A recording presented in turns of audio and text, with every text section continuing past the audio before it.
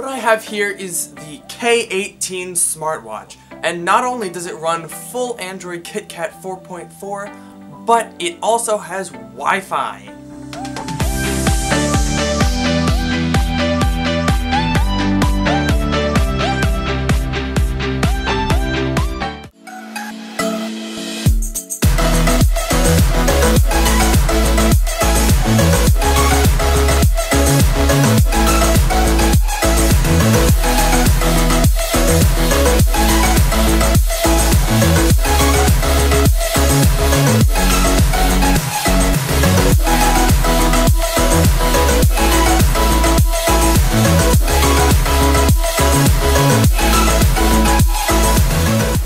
So, what makes the K18 smartwatch different from all of the other Android Wear smartwatches? Well, Android Wear is basically like a scaled down version of Android that runs a couple of things, usually in cards, so notifications, health tracking, and that sort of stuff, all in a scaled down smartwatch friendly package. What makes this different is that it's running full Android. So we've got Android 4.4.2 running as a complete and full, not scaled down install.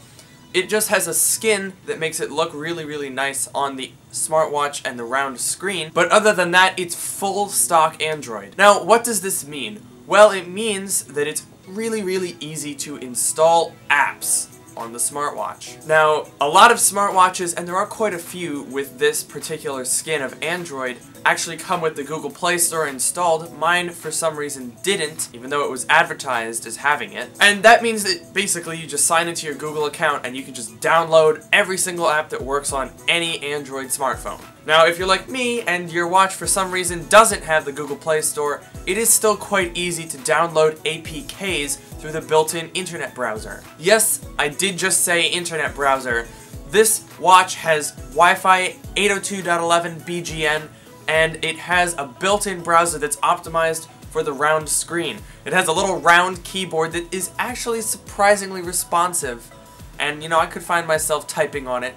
Maybe not for long periods of time, but it works. The Wi-Fi is a little bit slow, as you would expect for a smartwatch, but it gets the job done. Now, most of these watches actually do come with a pre-installed app store. It's called App Store, and it contains about 8 apps. Some of them don't work. For example, Facebook crashes every time, and YouTube won't let you run it unless you install Google Play services, which it won't let you install for some reason. Now, on this watch particularly, there is a fairly simple workaround to the missing Play Store, or missing pretty much any other thing that you might want. You can just flash this watch. It comes with a little charging cradle, you plug it into your computer, you can flash it just like any other Android smartphone, and really you can just, you know, do whatever you want. Now, one of the APKs that I installed over Wi-Fi is Google Maps. And paired with the built-in GPS, I found that it's pretty accurate.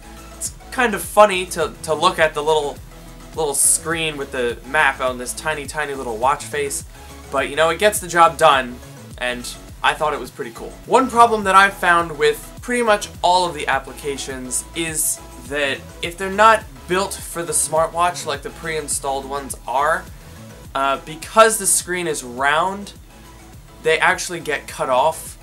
So, for example, in Google Maps, the search bar is a little bit cut off. You can still use it, but certain things don't fit on the screen, and that can be annoying, but there are also smartwatches that run this pretty much identical skin that have square displays, so that kind of makes it easier.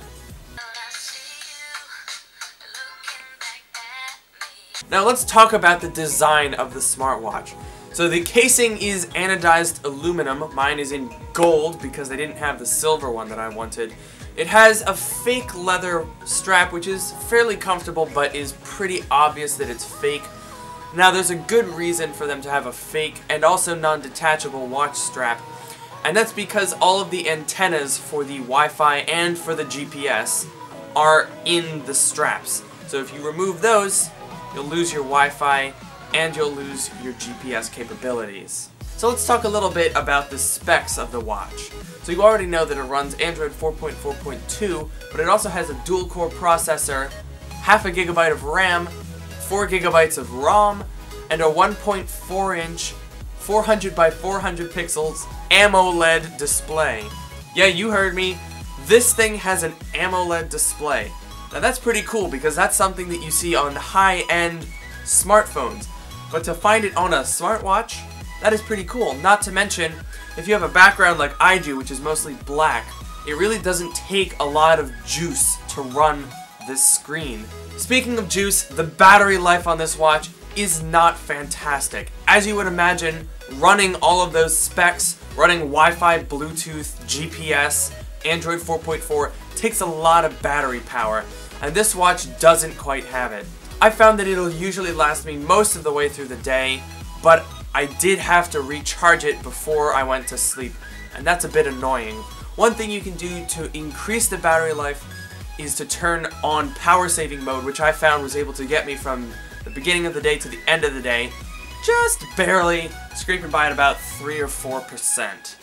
Now, how much does this watch cost? That's actually a bit of a gray area for this thing because there are so many vendors. You can find it on DHgate, AliExpress, GearBest, or one of those websites for somewhere between $120 and $145. And I should mention that there are also several other versions of smartwatches that run this same exact OS. And usually if you want to get one of these full Android watches, that'll run you from anywhere between $70 and $350 for some of the flagship models.